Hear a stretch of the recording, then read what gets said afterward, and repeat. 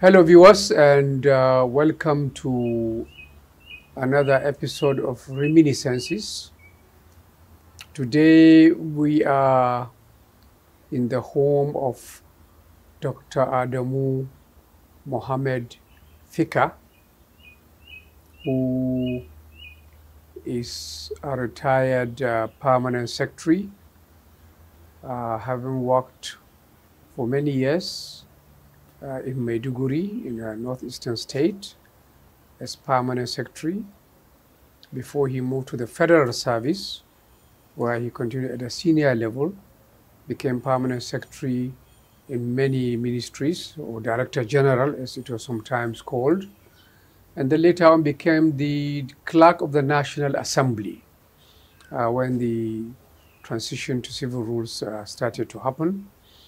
After that stint, he ended up actually as the executive chairman of the National Assembly Service Commission. So he has seen various levels of service, both at the regional or state level to the federal level. So I'd like to welcome you to Reminiscences. Thank you very much. And to ask you to take us through your early years. I know you were born in Fika. I was born in Fika. And then you studied also there. Yes. Yes. I was born in 1942 at Fika, in Fika local government of present-day Yobe State. Right. However, when I was born, we were still in Borno State, Right. or Borno province, in fact, so to speak. And we were part of the northeastern states. Right. But I did my primary education at Fika from 1948 to 1952. Then I moved from there to Potiskum Senior Primary School from 1953 to 55. And thereafter, I was admitted to Barewa College. How did that happen? Because Barewa then was the premier college in northern Nigeria. Was it a competitive process that took you there? It was a very competitive process. And the interview, actually for the selection, were for Borno province, who were all in Maiduguri, where an expatriate education officer, senior education officer, interviewed us, and in the end, 5 of us were selected. From Borno province? From Borno province. Will you remember some of the 5? I can remember all of them. Yes. There was Ali Maraki, Ibrahim Alkali, myself, Alhaji Umar, and Mahmoud Ahmed, Ambassador Mahmoud Ahmed, who is still alive. Yes. Yeah. So 5 of us from Borno So you province. went to Barewa, Yes. which is of course far away from where you are, far away from Borno. Yes. This was in Zaria? Zaria, yes. Right. How was the experience? How are you traveling to go to Barewa in those days? We traveled to Barewa most of the time by public transport, by lorry. And it's very adventurous, especially in the rainy season, when it took about 10 days 10 days? from Potiskum to reach Zaria. Because at that time, whenever it rains, the trunk road is closed for 24 hours. If you are not lucky, before 24 hours, another rain will fall. Yes. Then the road will again be closed for another 24 hours. So there is no specific time for arrival. So usually during the rainy season, it took a minimum of 10 days to reach Zaria. So where were you sleeping all this time? You are young boys then, Yes. going to school. So where will you be sleeping and eating? You are in these long stops. Well, the lorry will usually stop in a village, and we had our mats. You put it down under the car with your wooden box as your pillow. You sleep. Sometimes you sleep in the lorry itself when it is raining. But it was, for us young men, it was a real adventure. Those 5 years. because coming back home, we used to go by train, often from Zaria via Kafanchang to Jos, or from Zaria to Kano, and then complete the rest by road, which we really enjoyed it. And how long would that take? Once the train service was available? The train service from Zaria to Jos took overnight. We set off maybe around 5, 6 in the evening from Zaria. We arrived just around 5 a.m. The following morning, you know. And to Kano, it took some hours only. But we enjoyed it whichever way. Yeah. And Barewa is a very elitist school. yes. I mean, is it a very sharp contrast from your life in Potoskum to being in Zaria and with this elitist school where all the young northern boys were put together? Yes, because we had then 6 houses at Barewa College, and we were all shared to the various houses. And there you meet your classmates for the first time, and those senior to you a year or two for the first time. And we are shared into about 5 students per room. And that's how we normally go to classes, starting from 7, where there will be a parade. After that, you go to the classes until breakfast at 9 o'clock. Then thereafter, you go back to school and continue schooling until about 1:30. Then you go to pray, the lunch, then afternoon rest, and then games in the evening. Was the food good? The food was excellent. Better than what we enjoyed in our respective homes, really. Yes. And it was 3 square meals every day. So it was a pleasure. Yeah. And After Yeah. Barewa, you went to Kefi. Yes. Again, that's another long way from Borno. Yeah. How was the experience in Kefi? I think this was for higher school certificate. For higher school certificate. Right. Yes. Because it was the policy of the northern government then to reshuffle students. Even though HSC started in Barewa, before I finished Form 5. But the government decided I should go to Kefi to do my HSC. While some from Kefi or Ilorin, Sokoto, etc. will come to do their own at Barewa College. That is one way of expanding the experience of the younger elites as they grew up. And at Kefi, you also met a new fresh set of people. There was an arts class where we were only 11, and then a science class, which was bigger. They were up to 20 plus. But we did 2 years. And then when we finished, we set for the final exams. Luckily, I passed all my papers with flying colors. How come you went to Makerere University, Uganda, for your degree? It was just, I should say, my luck. Because when I finished at Kefi, December 1962, I went straight to Kaduna, where Alhaji Adamu Fika, later head of service and secretary of the Interim Common Services Agency, and also your namesake also. Yeah, my namesake. A lot of people say Adamu Fika. Yes. He comes to mind. So he gave me. That time he was a PAMSEC or he was a senior civil servant by then? He was the principal of the Federal Training Center, Kaduna. Kaduna, okay. So he gave me a job as an assistant instructor. It is from the Federal Training Center that I went for the interview of the Northern Nigeria Scholarship Board. So they offered me a scholarship to go to ABU, which had started 1 year earlier. Yes. I said no. I want to go to Ibadan, where I will study history as a single honors subject. At ABU, you have to study 2 subjects. Right. And I said that was not appealing to me. And the secretary said, the Northern Nigeria government will not give me a scholarship to Ibadan. And I said, I will not go to ABU either. So I went back to my teaching. Why were you so determined to go to Ibadan? I mean, this exchange between you and the scholarship secretary. Yes, I wanted to be a teacher of history.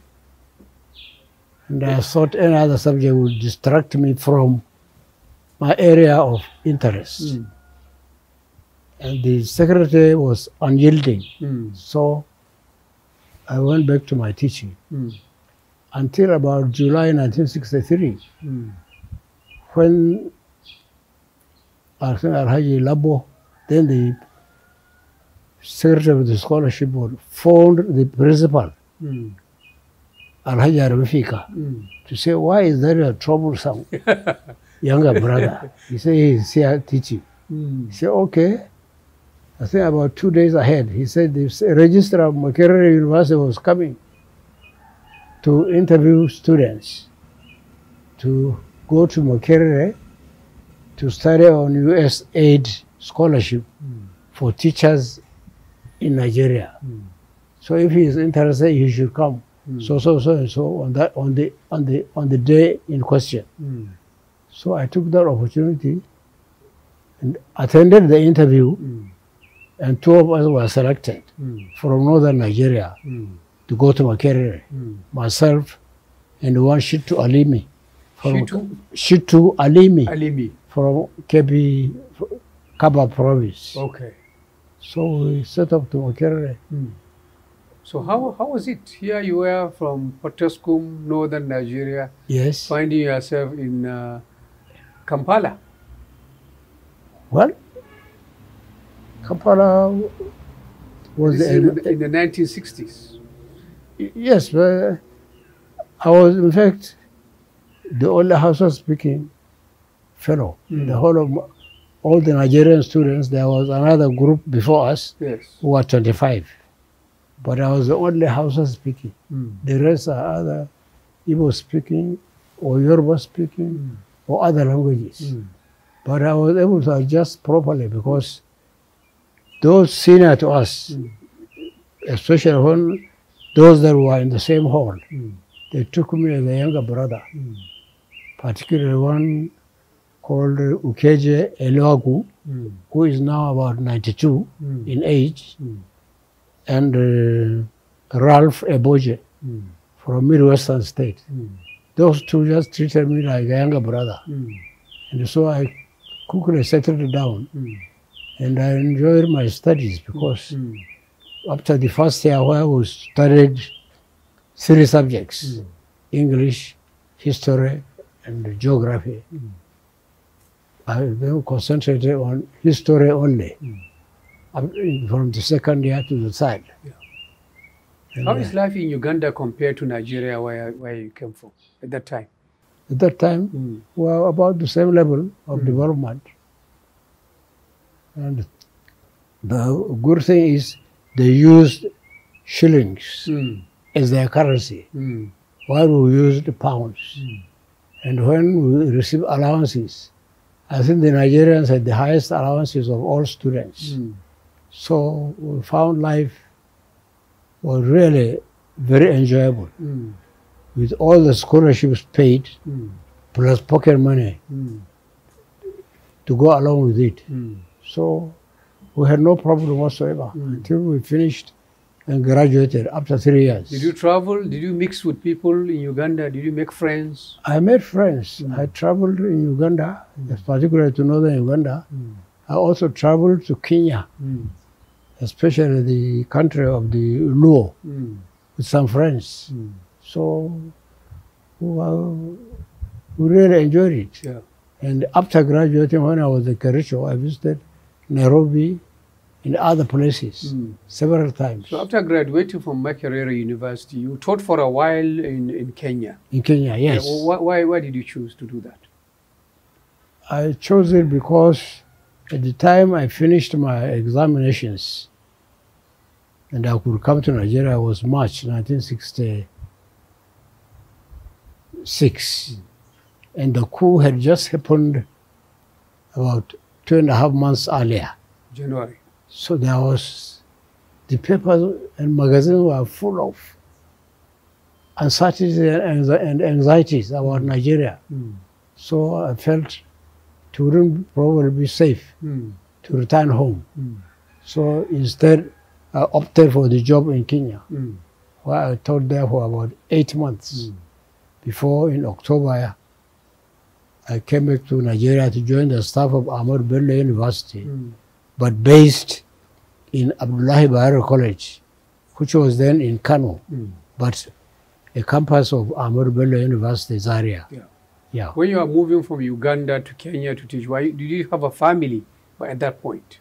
No, I did not have a family. You are still a young married person. I was still a young married person. But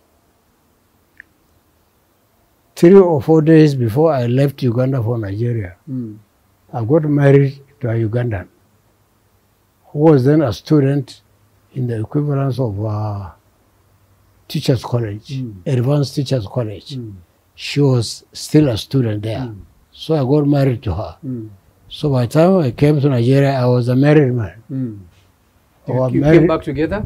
No, I left her to finish her studies before she would join me. Right. Yes. So like you said, you came to Bayero, affiliate of ABU then. Yes. And you were there for quite a while. Yes. Teaching before going abroad again. Yes. Was this a kind of another scholarship you got, or is on your own that you went to, I believe, the UK for further studies? No, it was still another scholarship. Yes. Because when I started teaching in 1966, I registered for a master's degree. And now under the late Professor Abdullahi Smith, who was the head of the history department at Ahmad Bello University. There I did 2 years. And I had nothing to show for it towards achieving the master's degree. Why? What do you mean? So you didn't make progress in those 2 years? I was young. I did not make progress. We were young. We spent a lot of our time in other social activities rather than studies. Besides, my supervisor was in Zaria while I was in Kano. Right. So there was a problem. I just could not make much headway towards achieving a master's degree. Right. So I booked an appointment to see the registrar, the late Professor Ishaya Audu. Was it the registrar or the vice chancellor? The vice chancellor. Right. So luckily, he gave me an appointment. So I narrated to him my predicament, that before it is concluded that I am unproductive or I am not brilliant, I need his assistance to be able to pursue a postgraduate studies outside the country, if possible. The vice chancellor, to my surprise, said, well, if you can get a admission in any university in the UK or US, I will get you a scholarship to go and study. I said, okay. So I applied to so many universities. Many American universities and British universities gave me admission. And I chose to go to School of Oriental and African Studies, University of London. University of London. So I informed the VC. And I don't know, he had the man was a wonderful leader. He just made his telephone contract with some people. And apparently I got a Ford Foundation scholarship through the Institute of International Education in New York. So they gave me a scholarship, full scholarship. And I therefore just packed my things. By that time, my wife had arrived from Uganda about 2 or 3 months earlier. So we headed for London. Well, the scholarship was very generous. And also, They allowed me 3/4 of my salary monthly in Nigeria. So if I run short of cash in UK, I always went to the ABU London office and signed a check of, say, £100. Our pound and the UK pound was by the same, at par. So it was. So how was life in London for a young scholar at that time? So it was very, very interesting and very time consuming because my main place of study was the Public Records Office because I was decided to study Kano history. And most of the references are in that place. And you have to be in the queue or in the line by 7 a.m. And because the seats available are only about 17 or so. So every morning you have to be racing to reach the gate of the Public Records Office in order to be able to be allowed to enter for study from, say, 8 o'clock until 5 p.m. every day. And I really enjoyed it because either bus or train, they kept time. Yes. And they were every 15 minutes, there will be a train or a bus arriving at a particular station. So, how did you deal with the cold of UK? well, I had to dress up, buy warm clothing, but in any case, then we were young people. Yeah. One really was able to tolerate a lot of the cold. Sometimes even in the summer, you go out only in a shorts. But nowadays, even when I'm in a suit, I go to London, I feel cold. 24 hours, unless I put on the heater. But in those days when we were young, no, it was very, very pleasurable to be in London. Yeah. Yes. So how long did it take you, because you didn't finish your master's in Nigeria. Now you went, and it seems that you combined the master's and the PhD there? Well, in fact, when I went to London in the first instance, I registered for an MPhil, Master of Philosophy in History. Right. But after 1 year, my supervisors decided that I was good, therefore I should skip the MPhil and go straight and do the PhD. That is how I came back to Nigeria after 1 year to do 1 year's field work, where I collected a lot of stories, a lot of information from both Kano, from Zaria, and from Kaduna archives, and as well as Arewa House.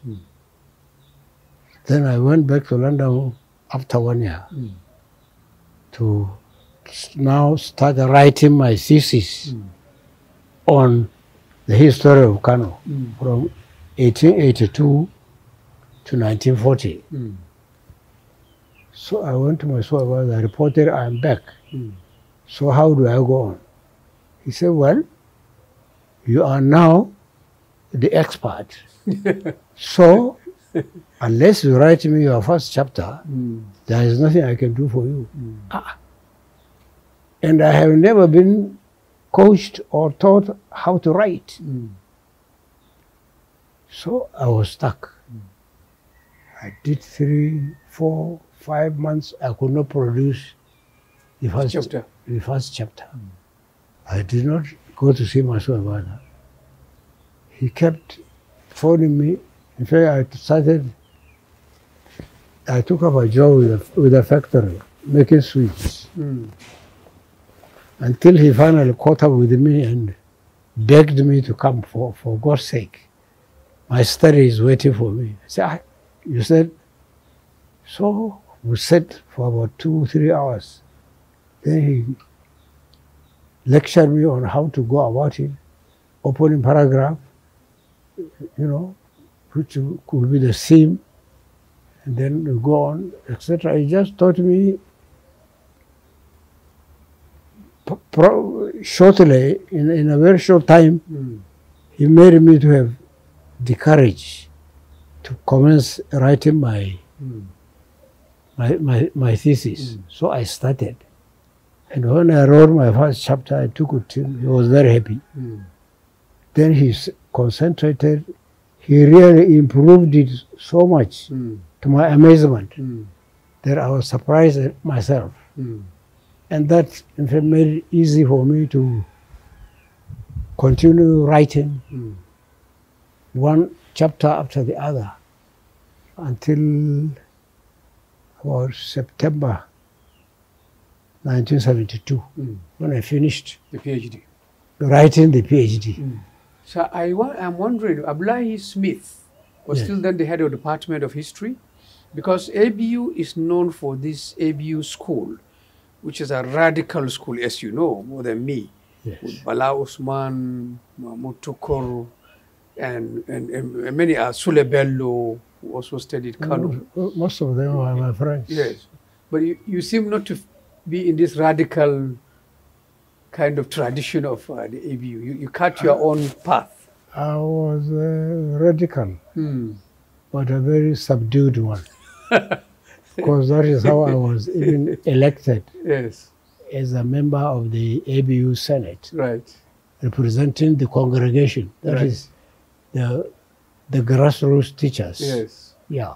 So you are a subdued radical. You really didn't follow. You didn't quite flow along with Bala Usman. I didn't go with the extremism of Bala Usman, but in my own way, in Kano, I was probably the foremost radical at that time, because the authorities said students are not allowed to go to the staff club. And me, being a rebel, I would always invite students to join me. I said, before God, we are all the same. So why should we say you shouldn't come? Yes. Why establish the staff club if our students cannot be our guests? So that is how my rebellion went. But it was not ideological. In terms of the ideology or the fashion of having Marxism and all those. No, not Marxism. My own was for equality before God and man. That the students are not small boys. So why should you prevent them going wherever they want on the campus? You know? Yeah.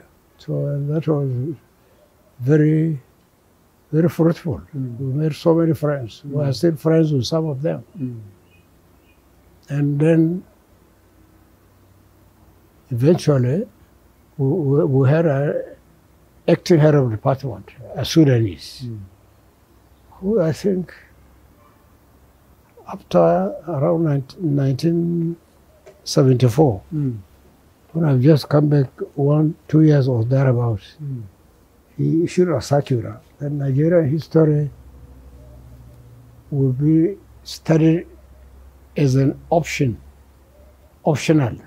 for those doing history honors. He put it on the various boards. I went and tore it up and put it that, in my experience, you go to the US, UK, India, every country in the world, Australia, the subject, the history of that country is a compulsory subject for an honors degree in history. So that you will not allow a black Sudanese to come and impose, treat us as second class. We will not agree. Even in Sudan, I've been there. Their history is compulsory. So we quarreled with him. So he couldn't pull out my own circular because he was afraid of the reaction of Nigerians. So I went to Zaria now to see the Vice Chancellor to complain. The Vice Chancellor, who some years back was so friendly, Then when my slip went back, he wrote back that I should write to him through my head of department. So I said, okay. I went back to Kano. What I did was promptly to write a letter of resignation. So I sent it, make sure that it will expire in 6 months. Notice would expire in November 74. The VC went. I went to Maiduguri and had interviewed with the Civil Service Commission for a job. The chairman didn't want, one of the members who is from Borno didn't want me to move from ABU teaching to the public civil service of Borno. But the chairman was sympathetic, as well as the governor.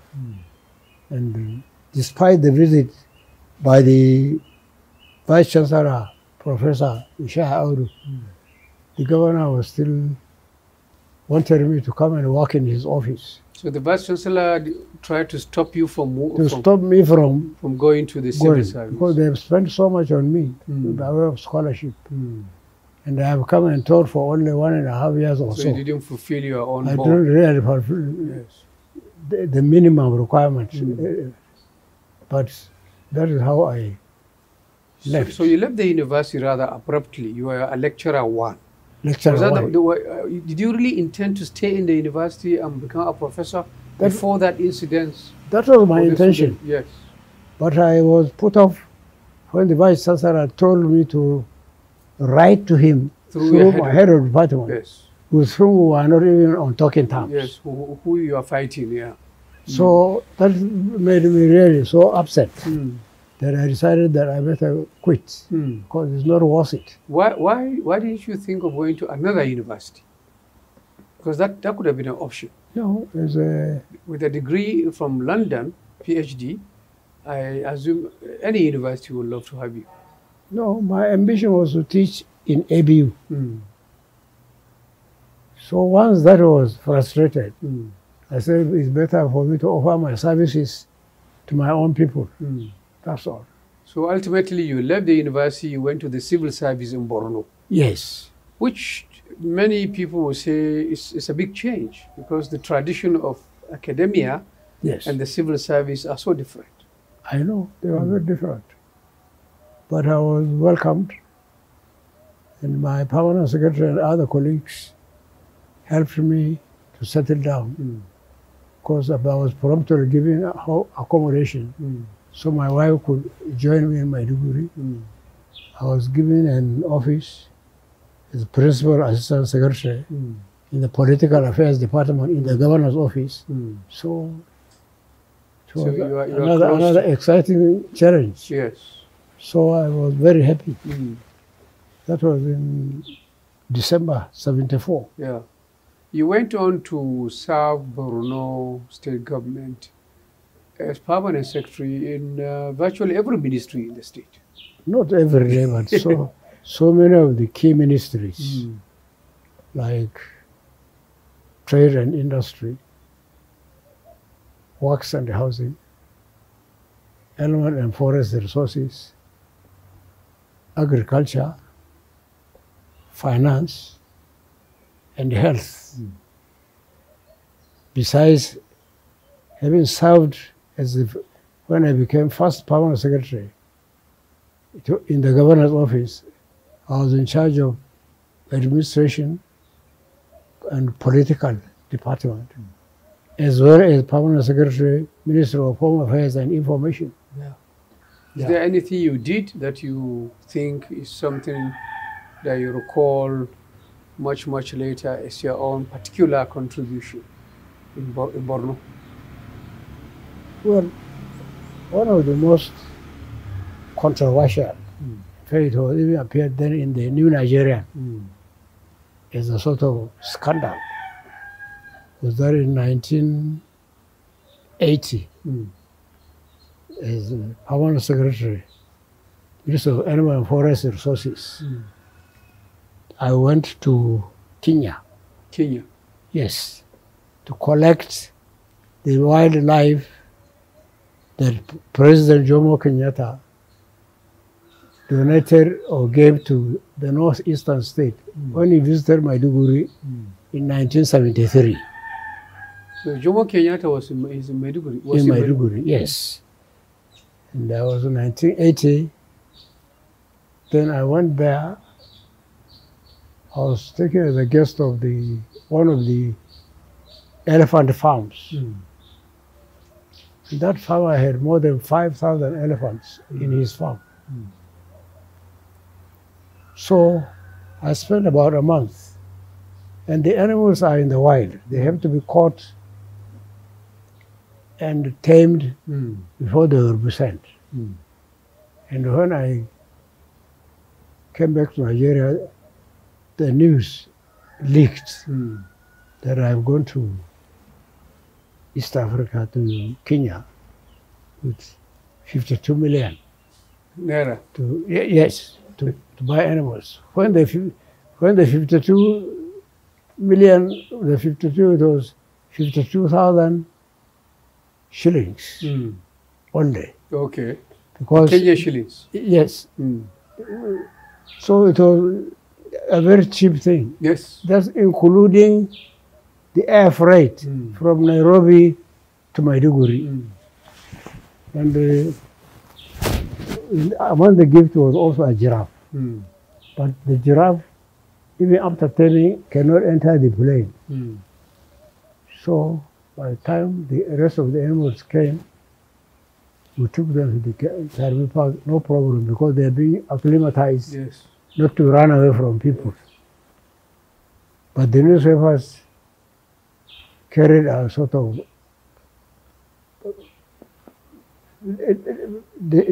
drawing showing that animals in the aircraft and the giraffe's neck pointing out. But we did not bring the giraffe. Yes. Only that what I did was to send one forest officer to the Zambeza forest, where I've seen giraffes already, that you should go and not come back to Maiduguri except he brings back a giraffe for the Caribbean Park.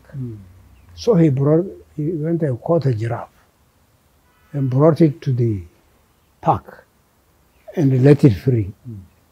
And the giraffe is not used to other animals or people, so it kept running until it broke its neck. But before even I came to see or to welcome it, the thing had broken his neck and died. So that was another very interesting incident. So after 10 years in Borno, you moved to the federal service. Yes. Was that an invitation for you to move there, or you tried yourself to move? I was in fact forced to move to avoid being retired. Because by about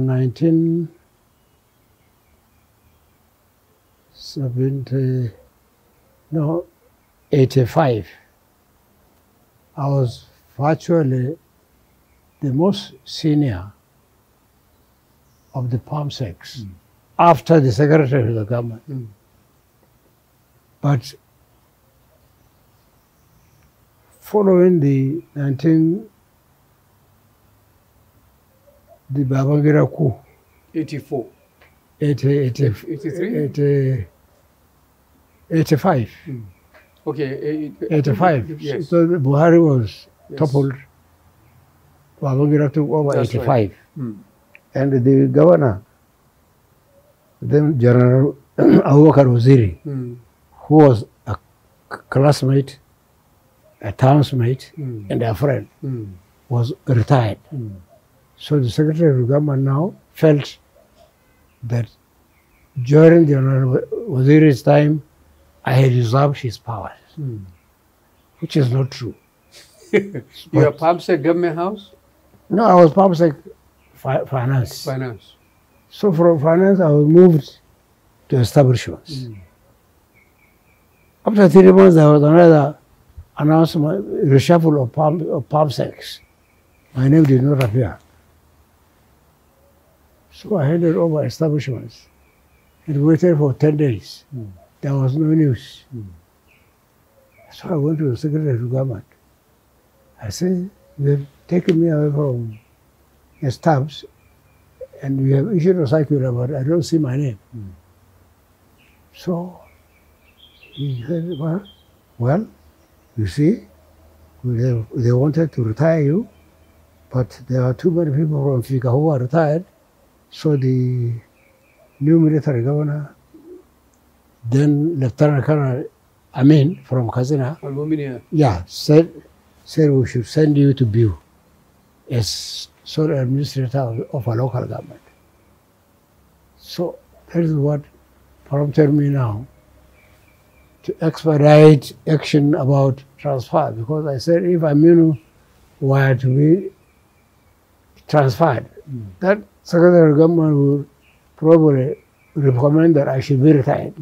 And I was only in my 40s. So I think it worked. So you applied to the federal service? I applied to the federal service for transfer. Yes. And kept following it up through friends, etc. And it was okay. But before that happened, 9 months after I was in Biu, there was a circular. As a signal from the Maiduguri that whatever I was doing in Biu, I should leave it and come to Maiduguri. So I came to Maiduguri. The following day, I went to the Secretary of the Government. He said, I'm going on leave, and the military governor said you should come and act as Secretary of the Government. I said, okay, no problem. So we did have handed over on a Monday. So he went to start his leave.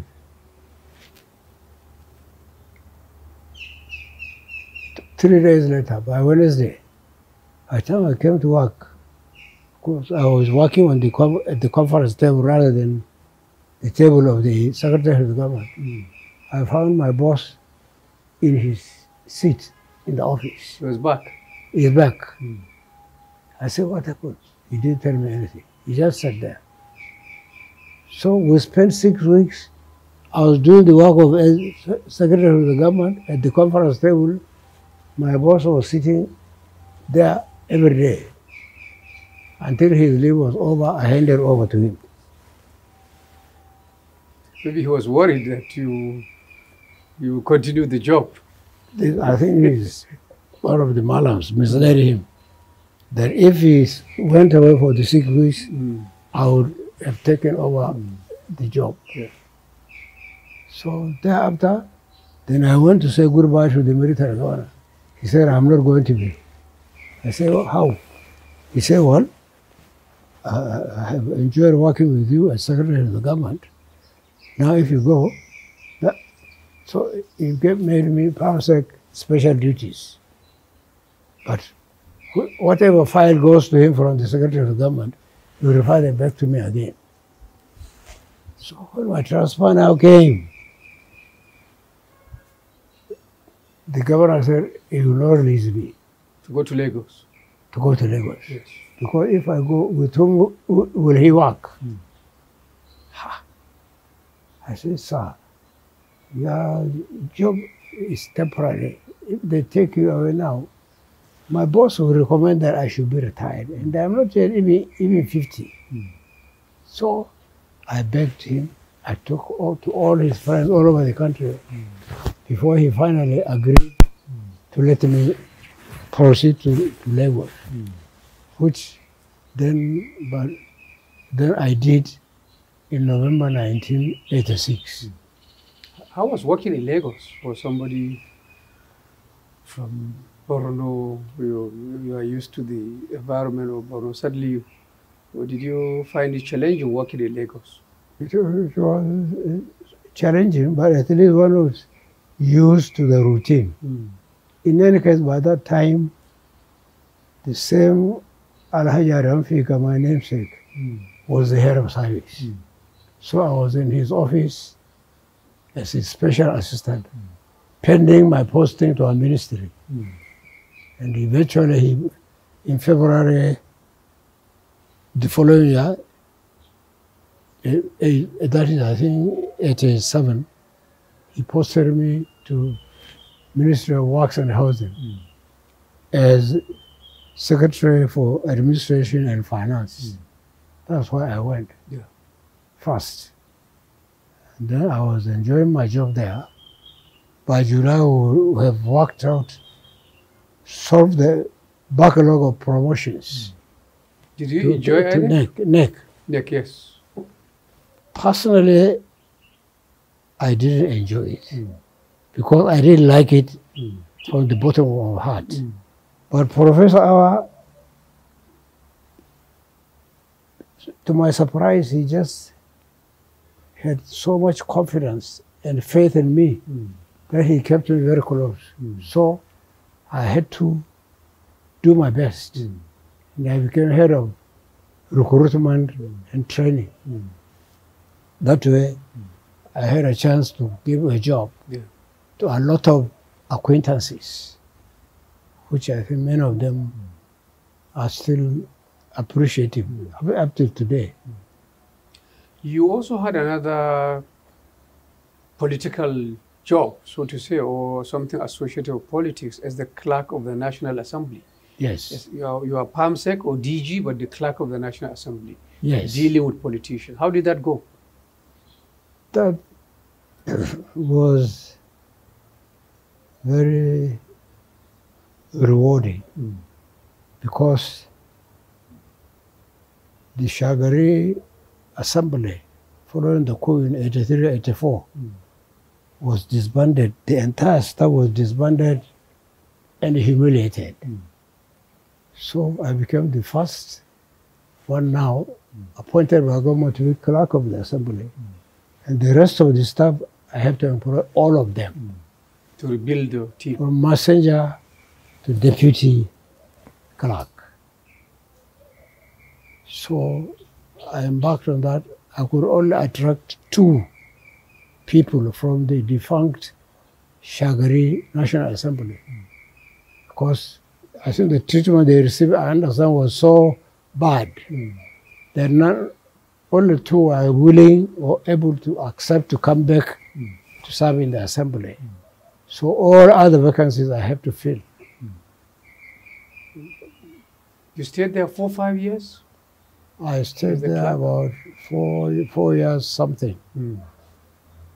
I stayed there until this ill-fated Third Republic Assembly was convened in December 1992. When you were made the chairman of the National Assembly Service Commission, Yes. was that after retirement or was it a continuation of your civil service career? It was after retirement, in fact, long after retirement. Yes. Because I was retired 30th April 1999. Just 1 month before the General Abdul Salam Abubakar transition ended. Yes. So from that time up until 2013, I was a retired person. But in the interim,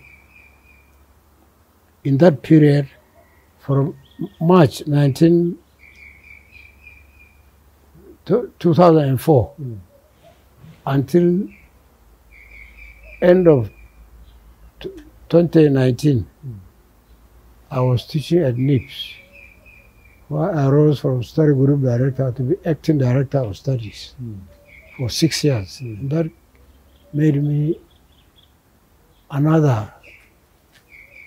gave me another opportunity to interact with top civil servants, with top people from both the public and private sectors who come to do their courses in order to be made members of the National Institute. Yeah. What have you been doing since you retired fully? Now, I think since the National Assembly Service Commission, Yes. you have not been working in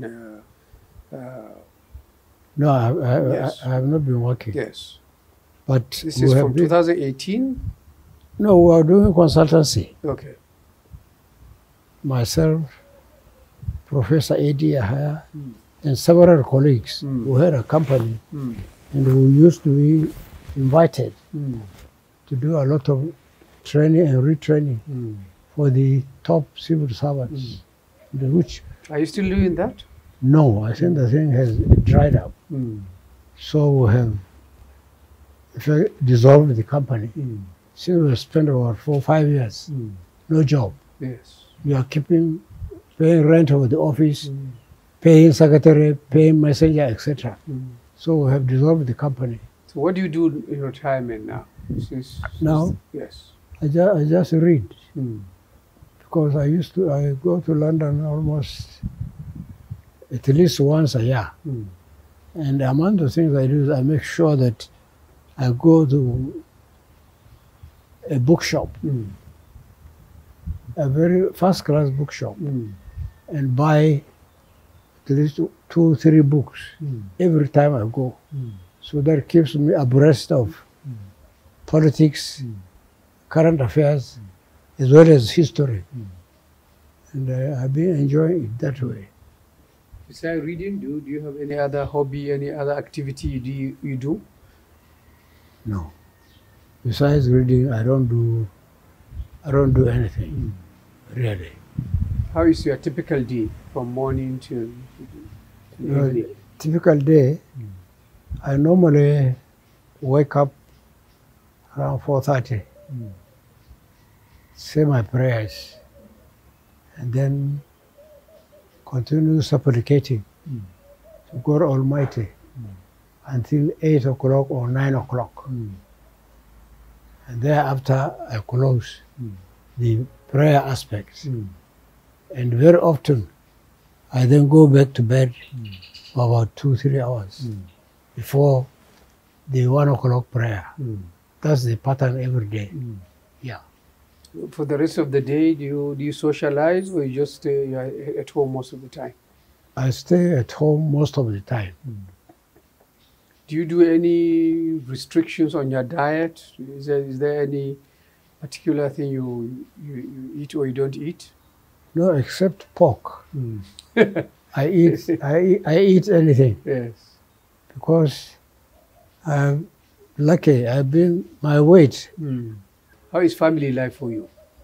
Family life is okay. Because I'm lucky. I have been blessed with 14 children. Now, 12 of whom are already graduates and working, mostly here in Abuja. That gives me a great joy that I have done my part. So after Uganda, you married again? After Uganda, I married again. They became 2. At one stage, they became 3. But ultimately, they remained 2. The one, I divorced one. And the senior wife died in 2009.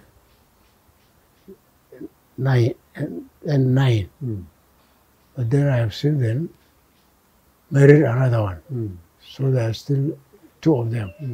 Though they don't live in the same house, which now forced me to have 2 homes. Yeah. Do you still socialize with friends, your peers, your mates? Do you visit and I socialize largely through the telephones, or when I go to Friday mosque. I meet with friends like Professor Bajoga, and I also talk with friends like Tony Iradia, who was a friend since I was in our electoral commission. We've been tight friends, and he lives in Abuja. So occasionally he visits me to say hi to a dear friend. Before I had problem in my leg, we used to travel to Benin with him, and often visit Chief Igbenedion, who is an uncle of Iradia. So we used to go there, and very often there you get a lot of generosity from Chief Igbenedion and his son, Lucky Igbenedion, who was one time governor of Bendel or Edo State. So do you travel besides, I mean, do you go to, do you have, you're all linked to Uganda? Do you travel outside the country now? Or, No, when I was in the commission, yes. mm, I used to travel outside the country at least 3 or 4 times. And I've been to Uganda several times since then. But most of my travels are just to London for medical checkup and treatment, and back to Nigeria. Yeah. what do you make of the country now? I mean, you've seen quite a bit of Nigeria over the years. What is your feeling about the current state of the nation? The current state, I think, instead of the despondency under the previous regime, I think people are now very optimistic and very expectant of a better life under this present regime. And these people include my humble self. Despite the problems of we're having with the diesel price, petrol price, NEPA price, we believe things ought to be better for us in the next 4 years or 8 years. In particular, we believe the security situation will improve. Because I have not traveled to Potiskum now for about 10 years because of fear of the dangers by the roadside. Finally, when I told friends that I'm going to go and interview Adamu Fika, everybody, the first person that comes to mind is the older Adamu Fika. Yes. I wonder, having this name, a name of somebody who is actually a relative and a mentor, has it been a kind of disadvantage or advantage to you in your career? It has been, I think, an advantage. Because wherever you go, you have recognition. Until you explain that the older Fika is my teacher, is my relation, and he is my boss. But I am not him, except that he is Alhaji and I am called Dr. Adamu Fika. Doctor, yes. So that at least differentiates between us somewhat. But you never felt that the name has been a problem for you to recognize you, or to make you distinct from him? No, it has never been a problem. Because the Google has something on people. And there's something on me who gives my background, as we have discussed with you. Who shows that, yes, I am a smaller Fika, but I have also done my own contributions to the well-being of some students and of some Nigerians, especially in Borno and Yobe, where some of our projects are still being used. And I'm very proud to visit Yobe and Borno State at any time. Yeah. Indeed, I should say that your contribution is beyond Yobe and Borno. I mean, it's clear from what our viewers have heard that you have traversed the country. You've served in many areas, including the National Electoral Commission, including the National Assembly, and of course, including the Federal Civil Service. I'd like to thank you for your service to the country and for agreeing to give us this interview. Thank you so much. And viewers, until we meet in another edition of Reminiscences, thank you and goodbye.